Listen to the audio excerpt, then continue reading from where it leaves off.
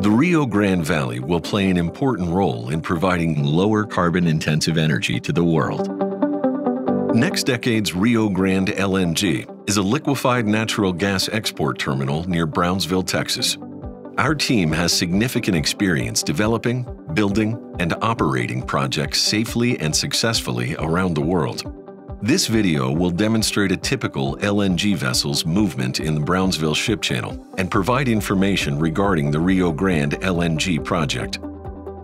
An LNG vessel is roughly the same length as a typical tanker vessel. The vessel arrives empty and will approach the terminal from the Gulf of Mexico, entering at the Brazos-Santiago Pass. When the LNG vessel is roughly 1.5 miles outside the entrance to the Brownsville Ship Channel, it will be met and boarded by an experienced shipping pilot from the Brazos-Santiago pilots. The pilot provides expert local navigation advice as the vessel travels in the channel. 2 tugs will also meet the LNG vessel to assist in escorting the vessel safely to the Rio Grande LNG terminal. The Brazos-Santiago pilots and tug captains participate in virtual LNG vessel simulations to get experience in safely piloting LNG vessels to NextDecade's Rio Grande LNG terminal. NextDecade will continue to use this simulator to train future pilots and tug captains. The forward and aft tugs attach by rope to the LNG vessel prior to reaching the outer jetties at the entrance of the channel. LNG vessels require 2 tugs to escort them through the ship channel. These tugs, which assist LNG vessels with safely maneuvering the channel, are contracted exclusively to NextDecade and are designed to operate with LNG vessels in the Brownsville Ship Channel. The current speed limit for any vessel in the Brownsville Ship Channel is 8 knots. LNG vessels will travel at a speed of between 6 and 7 knots, or about 8 miles per hour. When it comes to MV-class vessels in the Brownsville Ship Channel, there will be no changes to the existing practice. No two-way traffic is allowed for MV-class vessels in the channel.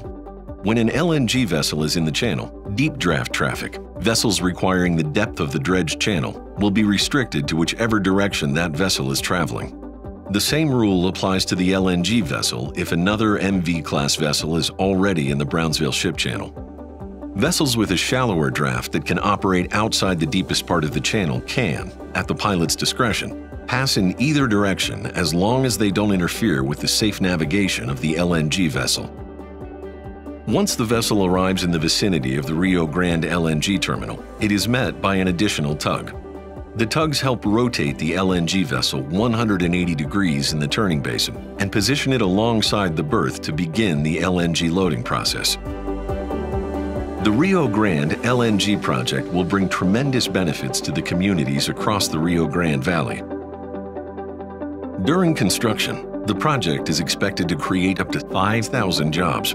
The facility will employ about 300 permanent employees during operation.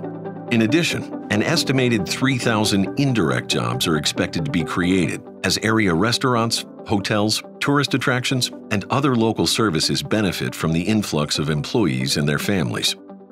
As part of the Brazos Island Harbor Channel Improvement Project, we'll be deepening the existing channel and making other improvements that are strategically important to the port and economic growth in the Rio Grande Valley. Once the LNG vessel has been loaded, the pilot and 2 escort tugs will assist it back out of the Brownsville Ship Channel. As the LNG vessel safely exits the Brazos-Santiago Pass, the pilot disembarks, and the escort tugs return back to the Rio Grande LNG terminal. The LNG vessel begins its long journey to global ports to deliver the LNG cargo.